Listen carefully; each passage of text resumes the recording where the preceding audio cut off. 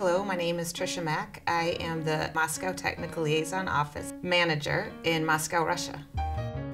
Something really special happened just a couple weeks ago. I was in my apartment and my Russian cell phone rang, and it was a number I didn't recognize, and I was getting ready to be able to say in broken Russian, "You have the wrong phone number," and instead it was a little crackly and I hear, "Tricia?" And just the adrenaline started flowing through me, and I said, "Is this Reed?" And it was my friend on orbit, on the space station, calling me from space.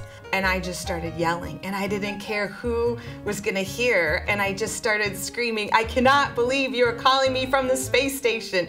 It was one of those moments that even after all of these years, and after everything I've seen and done, it just struck me to the core.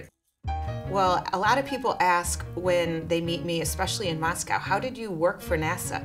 What even gave you that idea? And I have to say it was 8th grade or science class. Every week would be a different topic, and I remember coming home from school, and after oceans, I said, "Mom and Dad, I'm gonna be an oceanographer." And I remember writing away to Woods Hole, and they sent me information. Then the next week it was volcanoes, and I forgot all about oceans.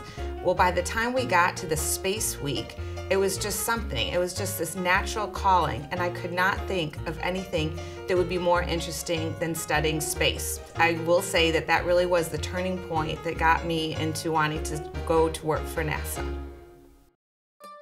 I think sometimes the things in my life that, I know what I have enjoyed the most are the things that have been challenges. If it comes easy, it doesn't interest me. So early on, math was slightly challenging, science was slightly challenging, and the further I progressed, the harder it got.